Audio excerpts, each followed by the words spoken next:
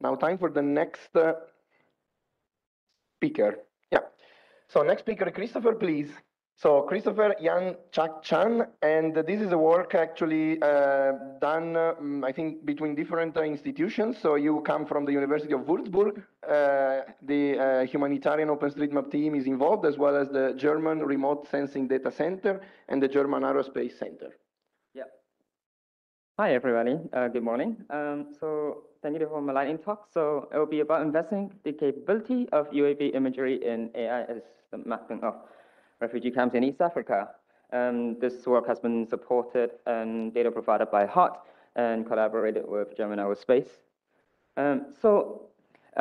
Building on from Benny's talk, we have a big problem within the OSM system where developing and developed area has a big disparity in digitization. And although we have episodes of net increase in digitization, it is still a highly neglected problem. And this is where AI assisted mapping could come in and lift the load off the human mappers, where if a human can just validate, it's a lot easier job to do. So this project has 4 objectives. So first is to use the OpenAero map, which has been a partner organization of OSM for building extraction of informal settlements. It should compare existing models to the models that are trained in this study. Thirdly, it should ensure reproducibility through open source code. And lastly, design an experimental framework that is easily extendable by the HOT community. So let's take a look at a few images. This is the Kelobai camp in Kakuma, Turkana County, Kenya. It is in northwest rural Kenya. And in the green circle, we have the residential area. It's a relatively new camp. And so it's well spatially designed, spaced out. And in the blue circle, we have the economical center, so the local market. Now, the other area of interest is Tetzeleka in Dawa, Malawi, which is near the capital, Lilongwe. In the green circle, we have the UNHCR tent, so clearly residential. And across the road, you see the blue circle and the market area. While the rest of the buildings, it is not so clearly defined. So initially, we thought about doing a segmentation of like residential, non-residential, but perhaps we can only do with building segmentation given the limitation here. So in addition to the problem of highly complex urban morphology, we also have something unique to drone imagery problem, which are motion artifacts caused by UAV motion. It creates tearing of the edges around the buildings, which we suspect it's a significant feature for the model to learn. So transferring of a satellite trained model might not be appropriate.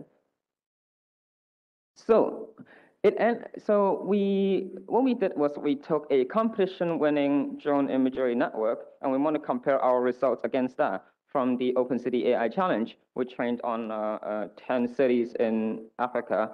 And 16 sets of experiments were done on 8 different architectures, which switches out the unit. There are all unit-based architecture, which switches out the encoder, the initialized weights, and it switches out the input dataset combination of the different camps. For